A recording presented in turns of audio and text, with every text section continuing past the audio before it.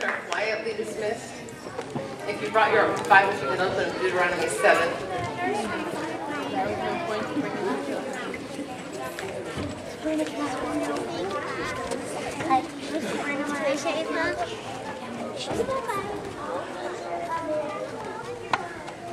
I want to talk to you for a few minutes tonight about the awe factor. What is there about God that causes you to stand in awe of Him? And what is the result of our recognizing awe in the presence of God? Deuteronomy 7, verse 14. Guess what? This is supposed to be Deuteronomy 10. Could you switch that to Deuteronomy 10? Great. Then how do I start off the sermon right? I haven't done this for a little while, have I? Go to Deuteronomy 10, 14. Sorry about that. Deuteronomy chapter 10, verse 14. Behold, to the Lord your God belong heaven and the highest heavens, the earth and all that is in it. And yet, on your fathers did the Lord set His affection to love them, and He chose their descendants after them, even above all peoples, as it is this day. Moses is pointing them in the right direction as they head into the promised land, and he says, be aware of the fact that the God you serve and the God who leads you into the promised land owns the heavens and the highest heavens, and yet He set His love upon you of all peoples. We ought to be in awe of that.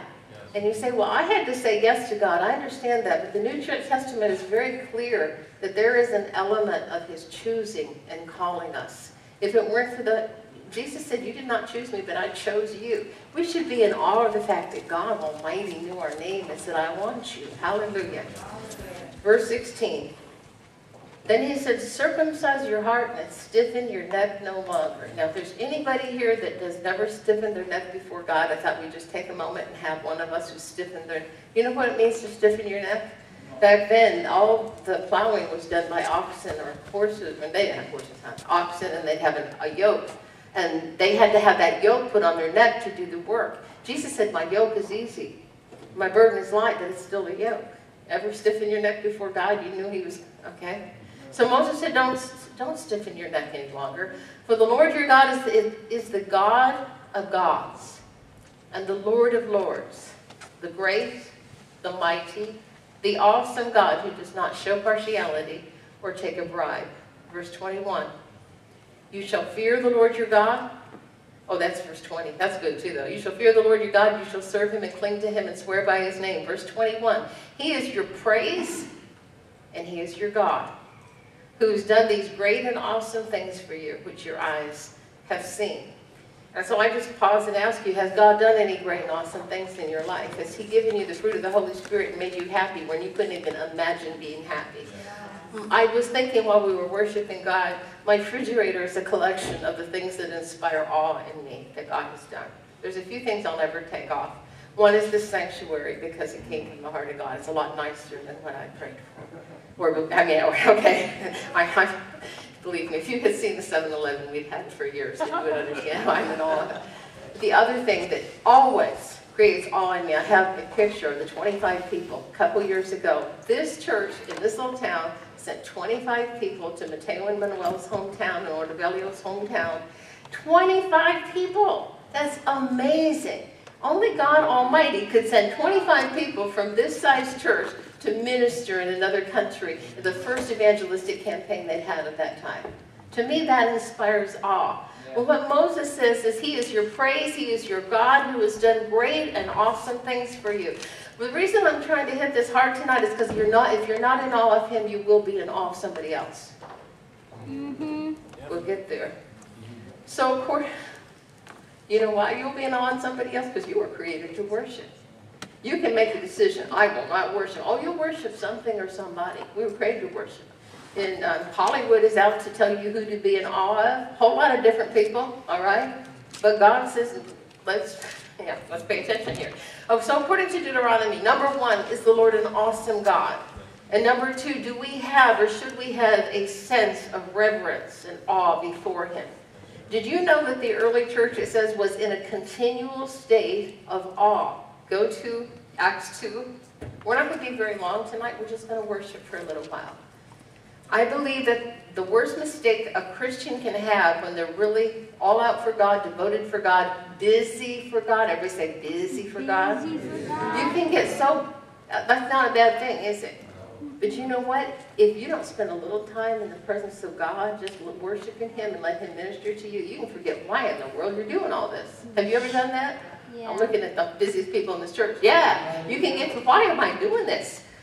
Now, this is a picture, Acts 2:42, of the early church. It says they were continually devoting themselves to the apostles' teaching, and to fellowship, and to the breaking of bread, and to prayer. And everyone kept feeling a sense of awe. And many wonders and signs were taking place through the apostles. If we ever lose our understanding of who God is, we'll lose our reason for serving Him. Well, I mean, what I started out tonight was a whole different message. Is why in the world should we have a church that goes on year after year? Why should we have 3 services a week year after year?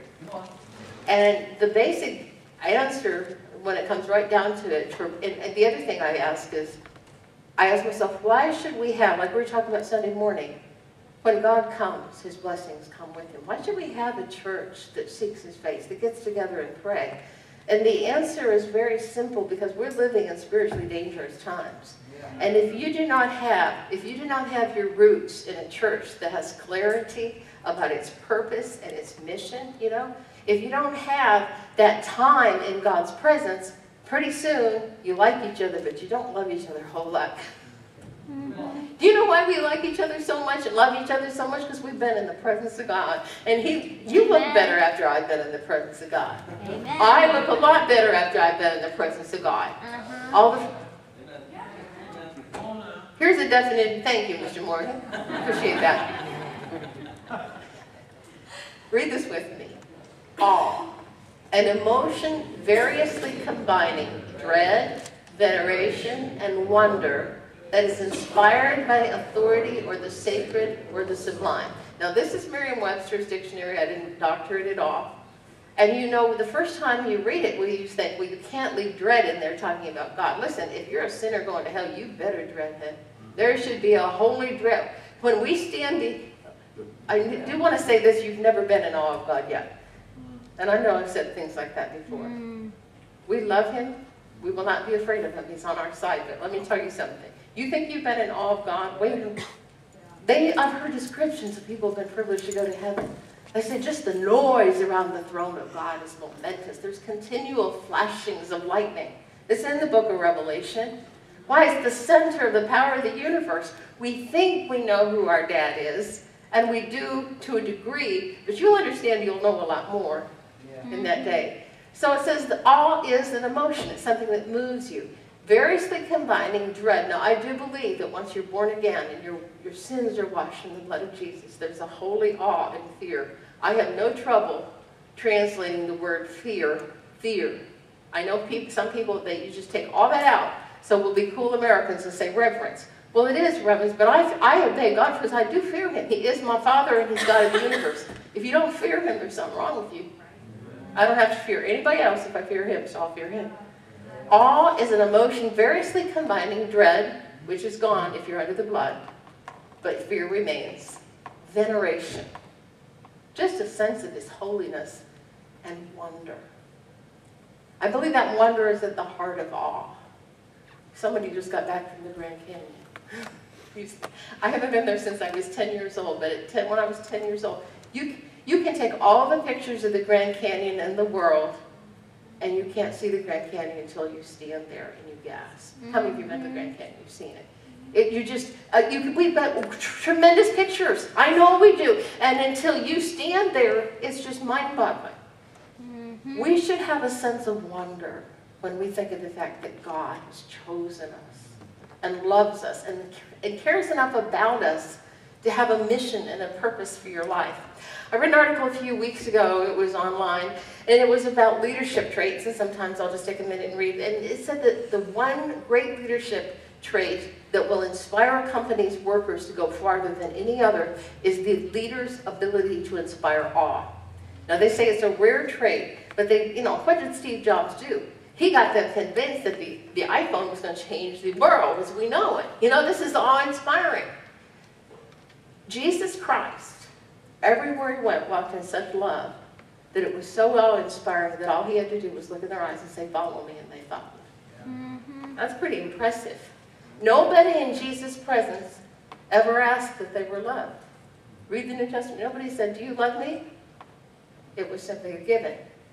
That love inspired such awe that successful men walked away from their vocation when he said 2 words. We see awe as optional. We can come to church. I went to church all my life, and I never stood in awe of God because his presence wasn't there. And I'm not criticizing those people. I did love him, and I feared him. But when you really get in the presence of God, there's not a lot to say. Mm-hmm. We see awe as optional, but the truth is awe is essential for a radically successful Christian journey. Now the truth is, if you ever lose your sense of awe and wonder about Jesus Christ, the world may succeed in turning you away. And you say, "Well, that's a terrible thing to say." You realize that there's people that 30 years ago were serving God that aren't serving God. Mm-hmm. And I'm not saying you're going there. I'm just saying we should be aware of that. Yeah. There is, I'm just going to use a name. A guy named Tony Campolo used to go to CBN. I don't know if you've ever heard of him. There are very few people on the face of the earth my husband couldn't stand. My husband loved people. He just didn't have a hard thing toward people, did he? But that guy would come to CBN University before it became Regents University. And we were one spirit. I wasn't working at the university, but my dad was, my husband was. Nobody knew what color anybody's skin was, and nobody cared. We were brothers and sisters in God. And he would go, and he would stir up racism big time. To where the dean of the English department, she was a great lady, a lady of color. She got so mad at all the racism in the place. And my husband came home brokenhearted. He said he destroyed something wonderful that we had. Well, it was rebuilt. Love will rebuild. But you understand me. But if you had asked somebody then, will he make heaven? Everybody would go, sure. He's serving God. He's just a bit of a troublemaker, It is on Charisma Online right now that he is advocating that every single church in America do same-sex weddings and embrace. Okay, we just lay the Word of God down. Now, I don't know how far you have to go to lose your salvation, but I don't want to go there and see. Mm-hmm. Now, here's my point. I want to be so in awe and in wonder of what Jesus Christ has done in my life, the impossible, that I never even think about despising his word, that I never think about causing disunity among the brethren. Go to Psalm 22, verse 23. We're going to be about 10 more minutes, and we're just going to worship for a little while. And you say, why? Well, do not raise your hand, but I'm going to ask you a question. Do not raise your hand. Anybody? How many of you have spent 20 minutes absolutely quiet before God this week? Just standing in awe. Did you know we're commanded to stand in awe of him? And that's not just for his benefit. That's for our benefit. Mm-hmm. Psalm 22, verse 23 says, "O you who fear the Lord, praise him. All you descendants of Jacob, glorify him." Now, would we be, we're totally on board with the praise and the glorifying, right? Mm-hmm. But then it says, "And stand in awe of him, all you descendants of Israel." Yeah. Are we commanded to just spend some time? Do you know what happens when we spend time worshiping God? There's a great exchange that takes place. Because our inherent lack of glory is exchanged for his inherent glory. Did you know he's glorious? Yeah. There's people all across America are looking for something, and they haven't figured out what. You were made to be loved on a level that not even your spouse can love you. Mm-hmm. And if you don't get that love from God, you'll be mad at your spouse as long as you live. Yeah. I wonder, and this is pure speculation, but I wonder about the woman who was sweet-talked by murderers into giving them help, all right? I wonder.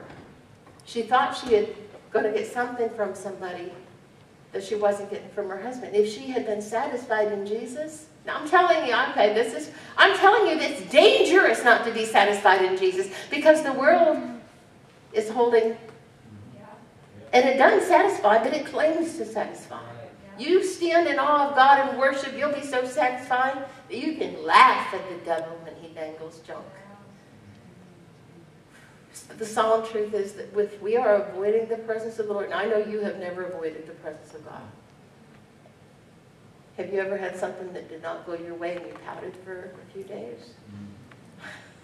Okay, how many? Nobody else. Just, okay.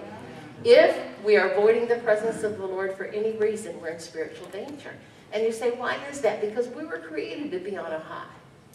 You don't think the Garden of Eden was on a high from the presence of God? Now, I'm not talking weed. I'm talking the joy of a love that doesn't matter. We mess up and he says, it's okay. I'm not talking about deliberately going out and sinning, but have you ever really been trying to do a good job? And in the middle of a day doing a good job, you said, oh. And he says, we'll take care of it. Amen. That's the love we were created for. We were created to know the same high that people in heaven have from just being loved with that over-the-top, awesome love. The Lord's presence, His glory, His effervescent joy is the high that heaven lives on. You understand that in heaven there's no market for cocaine? You could have all the grass in the world and they'd laugh. Because nobody in Colorado is as happy as somebody that's in Jesus. But you've got to spend some time there or you'll start going backwards. When we spend time worshiping, standing in awe of Him, something stellar takes place. Look at Psalm 33, 8-9. It says, let all the earth fear the Lord. Let all the inhabitants of the world stand in awe of Him. For He spoke and it was done. He commanded and it stood fast. When you spend some time looking at God in all His glory, you won't care what the National Enquirer says or what Facebook says or what is that other place, In Touch Weekly. I never heard of it until this latest thing. You won't care what they say. You know why? Because there's one who has the final word. Psalm 65. Remember how we looked at this this may be our last scripture, because you know what you need to do? We just need to spend some time quiet with God. And you say, couldn't we do that on our own? Yes. But there's a couple of reasons it's easier to do it together. Number one, we're taking away distractions because we're here. We've planned to give God the next 23 minutes. Hallelujah. And number two, when you walk in the door and you know Jesus, God walks in with you. We have more God together than we do apart, even though we can get in the presence of God. It's called the corporate anointing, okay? We each have an individual anointing on our lives, but together, you know the presence of God, okay? So that's the other reason. Look at Psalm 65. We've been reading verse 9. But look at what the verse before says. They who dwell in the ends of the earth stand in awe of your signs. You make the dawn and the sunset shout for joy. You visit the earth and cause it to overflow. Isn't that the verse we've looked at the last 2 Sunday mornings? Remember how we said when God comes, He doesn't send a special envoy with His gifts. He comes to bring His gifts. It says, you visit the earth and cause it to overflow. You greatly enrich it. But look at what happened. Remember we were talking, David, remember how we said David took a poor nation and brought it into great blessing and wealth in one generation, right? We can show it to you in the scriptures. David knew how to put out the welcome mat for God, right? Look at the verse, one verse before it. And look, one of the ways you put out the welcome mat. They who dwell in the ends of the earth stand in awe of your sides. Could you name me 3 things in your life that you're totally in awe of the fact that God would do for you? We should have that. Amen? I do have one other scripture I want to show you. Go to Isaiah 61. It's so easy to see here what happens in worship. Is John with the kids tonight? Yeah, I think we're good. No, I mean, is he going to pray? He will. I'll switch now. Yeah, we'll pray in a minute or two.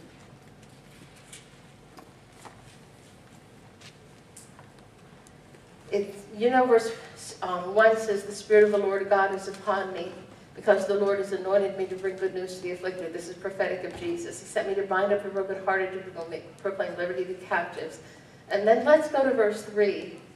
It says that those who preach the gospel grant those who mourn in Zion, giving them a garland or beauty for ashes, the oil of joy instead of mourning, the mantle of praise for the spirit of heaviness. When you stand in awe of God, something momentous happens. In worship, we exchange our heaviness. You know that there's no glory in heaviness? Have you ever come into church heavy? Oh, come on. Mm-hmm. There's no shame in that. But there's a shame in staying there. Because what happens is you give him your heaviness and he gives you his lightness, his glory. That's right. And you know what? He swallows up your heaviness and he's no glory for it. Mm-hmm. Boy, this is really good. Yeah. We give him our weakness and he gives us his strength. We give him our hardness of heart. You ever been hard toward people? And he gives you his mercy. And it happens when we worship. I honestly believe we were created to live on a high. And you say, well, you have to have that emotion. I'm not talking just about emotions. I'm talking about the joy unspeakable and full of glory. And you say, I can live without it. We can live for a little while without it. But after a while, you start getting grumpy and snappy. Mm-hmm. And saying, well, I mean, how long can we do this kind of service? You know what I'm saying? Everything gets old and hard and heavy away from God. And in his presence, you know why you're serving. Are you following here? I don't know. We're supposed to stand in awe of his name. I've got scriptures for that. But should we look at Luke 8, just one verse? It's the parable of the sower. I just want you to understand that if you're not crazy happy in Jesus, you're going to look for joy someplace else. Mm-hmm. You know why? Because you can't live without joy. You can try, and you can trudge along for a little while, but you're susceptible and vulnerable to the enemy.